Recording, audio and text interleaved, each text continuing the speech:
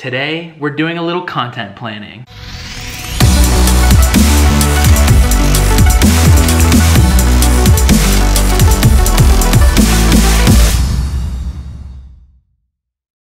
Hello everyone and welcome to The Ascent. I'm your host, Steve Campbell. It's a beautiful day, it's Friday.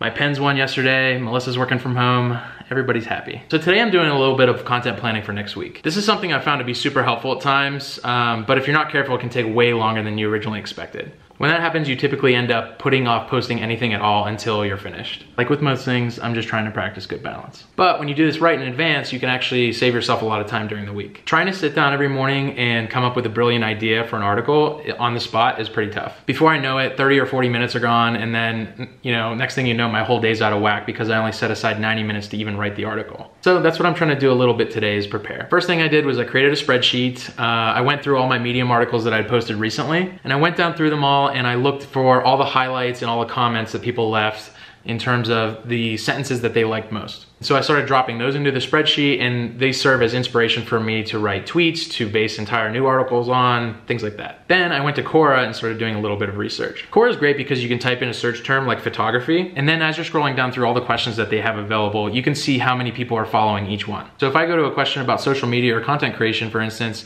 and I happen to see that there's about 150 people that follow it, chances are good that that could scale to potentially thousands of people who are actually interested in knowing that answer. So what I typically like to do is I like to combine both in the spreadsheet, and I use those two tabs as sort of my inspiration for my upcoming content. The next step for me is figuring out where I want to distribute everything and start mapping out what those posts look like across the different platforms, and then also what publications I want to start submitting articles to this week. Then I can pop right back in the doc, craft some headlines in advance, and then when I sit down on Tuesday, say, to write the article, I'll actually have plenty of information already there. I will have thought about it for a few days, and I'll already have the headline. So that's it for me today. Just having fun, enjoying Friday. I really like this content stuff, and so yeah, looking forward to another Pens victory tomorrow, and I will see you on Monday.